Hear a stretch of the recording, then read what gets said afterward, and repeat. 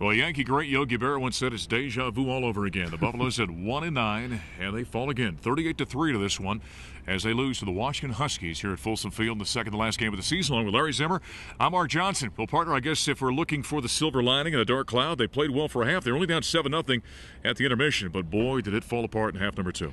Yeah, I thought the team came out and played with Washington toe-to-toe. Washington scored, with about a minute to go in the half to make it 7-0. Colorado comes out, kicks off to them in the third quarter, hold them three and out, but then on a punt, it inadvertently hit a player on the shoulder. Washington ends up with the ball, a short field, touchdown, then a fumble, short field, touchdown, game over. Game over, yeah. Yeah. Buffalo, there's a fragility about this team right now, and you kind of understand it when you're talking about a 1-10 football team. When there is adversity, and there's always going to be adversity in a college football game, they can't respond at all anymore. They can't, and and the thing that bothers me, we talked last week about how the offense had turned the corner, and Powell had the big running game, and one of my keys was that Powell, Abron, and company had to be able to run the ball on a team, arguably one of the worst rush defenses in the Pac-12, and they didn't do that. They had no offense today. No, there was no consistency. They kept walking his safety up, did the Huskies, which made it, the Buffaloes being outnumbered up front. They couldn't run it, and they certainly couldn't pass the ball. In fact, Connor Wood got the start for the injured Nick Hirschman. He goes 3 of 6 for, memory serves, 11 yards, throws 2 interceptions.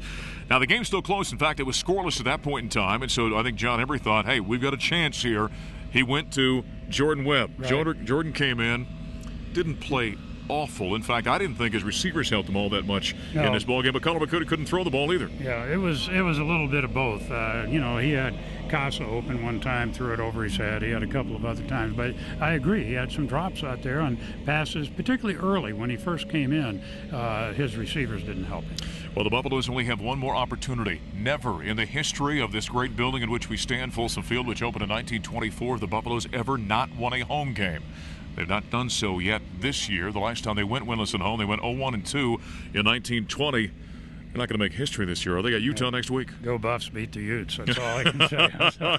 So I just assume them not make that kind of history, Mark. Yep. That'll be the mantra this week. In fact, it's come down to one final game. That is a 1 o'clock game.